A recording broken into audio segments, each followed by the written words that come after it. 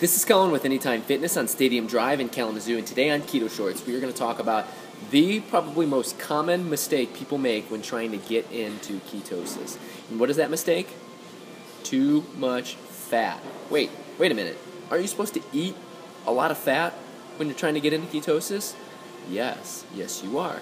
But too much fat can be a bad thing. So let me just break this down for you real quick. Hey, if you're eating 2,500 calories in a day, and you have 85% of those calories from fat, that's 240 grams from fat.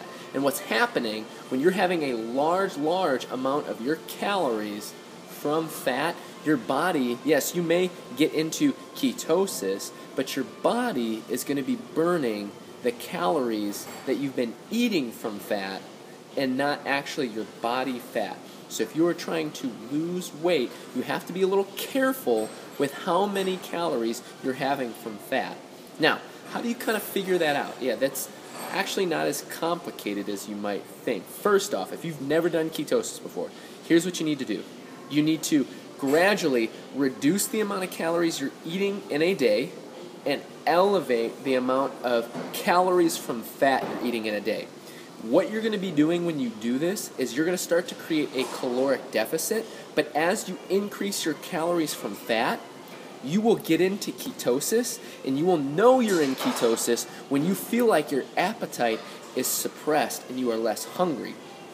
That is one of the most important benefits of ketosis, is your appetite doesn't completely disappear, but it's drastically reduced because you're not having those sugar cravings anymore, those carb cravings anymore, and now your body is kind of finding this homeostatic level. And then if your calories have come down and your fat is up, you're in ketosis. Well, less calories, more calories from fat. Okay, I've burned through all that fat. Now I can pull from the fat stores I already have on my body. I hope that's helpful for you. Remember, you want to shoot for about 70%. You probably don't want to go any higher than 80% of your calories from fat, and just because the more calories you have from fat, the more likely it is you're going to just be burning those calories you're eating and not actually burning the body fat.